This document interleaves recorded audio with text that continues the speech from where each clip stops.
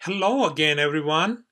Can you give me the correct answer to this math problem? You can take your time, and even if you have to pause this video, you can gladly do so. And I will share with you the answer shortly. Well, let's go ahead and simplify this math problem. So before we simplify, I want you to look at the order of operations and the very famous acronym which is called what? PAMDAS.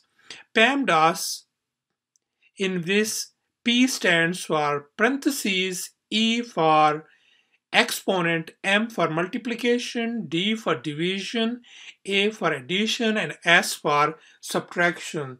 That pretty much means that always parentheses would come first, then exponents, multiplication and division after that, and finally addition and subtraction. Let's go ahead and take care of this problem now. So by these rules, we have to take care of the parentheses first. So whatever inside the parentheses, let's take care of that one. 2 plus 1 is simply what? 3. So I want you to write down other stuff as it is. So 9 divided by 3 times 3 in parentheses. Well, now next step is gonna be what? So from the left hand side, we have to take care of this division first. So I'm going to circle that one and take care of that thing.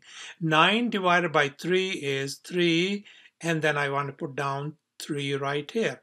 And 3 times 3 is what? 9. And 9 is your correct answer. Well, that's pretty much it. Thanks for watching.